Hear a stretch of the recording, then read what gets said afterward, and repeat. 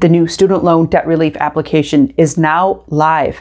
On October 17th, the White House announced it has formally launched its new student loan debt relief application. And this is the debt relief that President Joe Biden announced the end of August, where debt relief looks like $10,000 for individuals making up to $125,000 a year, or $20,000 for individuals who have received full Pell Grants.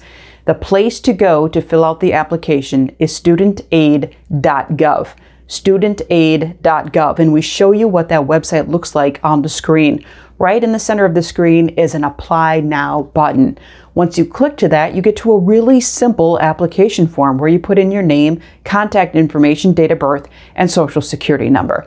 It then asks you to review a few more questions about eligibility for student loan debt relief, and then you click Submit. The application is available online in both English and in Spanish, and it is designed to be fillable on a laptop, a desktop, or a cell phone. No financial documents or federal student aid ID is needed. They will ask you for it if they do later determine they need some other documentation from you. The Federal Student Aid Office inside the Department of Education will review applications once they are submitted. The timeline is as follows. The launch of the new application form was formally on October 17th, 2022. It will remain open through December 31st, 2023.